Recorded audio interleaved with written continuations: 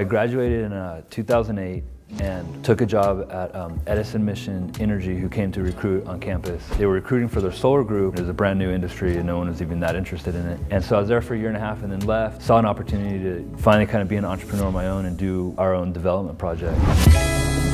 Those projects ended up being acquired by BP. Shortly after that, I saw a similar opportunity in Japan. I knew solar, and so from that point until when I was actually on a flight with my family, moving there was like 3 weeks.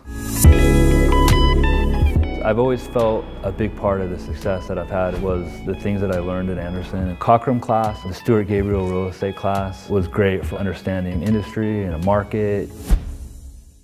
I always knew like if I was successful, I was going to give back to Anderson. I'm just a small part giving back and contributing. If everyone kind of does the same thing, like what an amazing place Anderson, has the potential to be.